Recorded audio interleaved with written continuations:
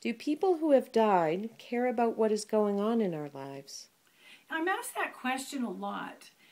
People have an estate that's being, torn apart, or a collection that belonged to someone that was sold off, and people are just in a snit over it, saying, "Oh, they'd be turning over in their grave or whatever," and that just isn't true. Once people are no longer in the physical, they really don't have any connection or connectedness to what's going on in the physical realm.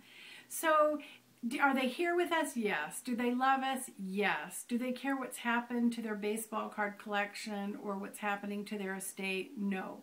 The amazing thing, though, is that they do show up with their presence and their love when we have something special going on, like a graduation or a marriage or a birth.